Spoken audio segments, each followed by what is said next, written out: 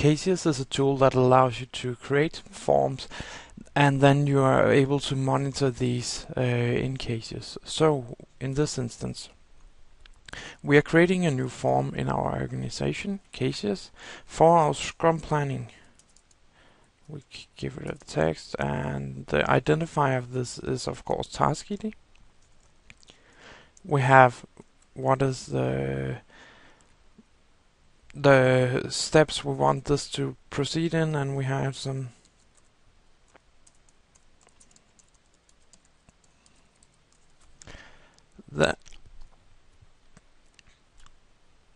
we add some parameters. First off, we add a sprint value,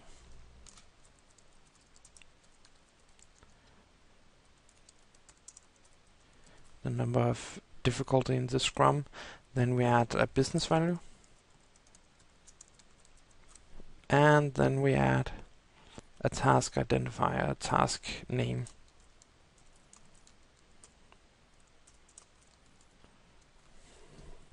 And we save this form.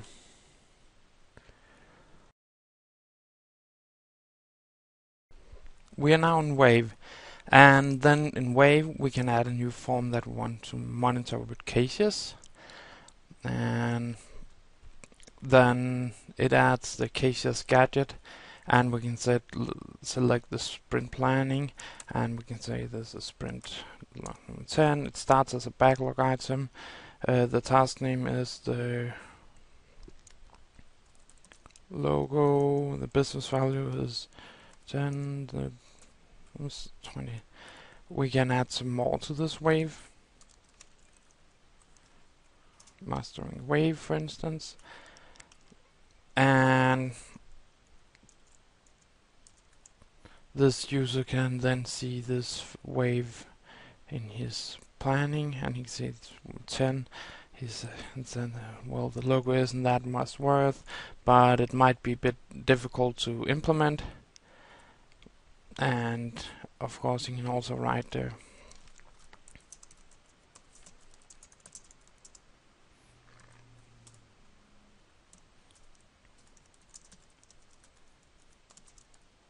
make, and they of course have the whole opportunity in cases to add a lot of extra fields, or use a wave to add more specific information on how you think this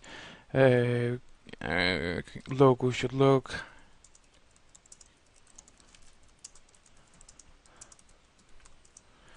And you can of course put in images, whatever you need as a regular wave. And in this guy I can then see, okay, we have changed the value, but okay, let's change it to 25, and then let's add it to the sprint. So now we have changed some different values for this, and then we can go into Caseish and see how everything works out in there.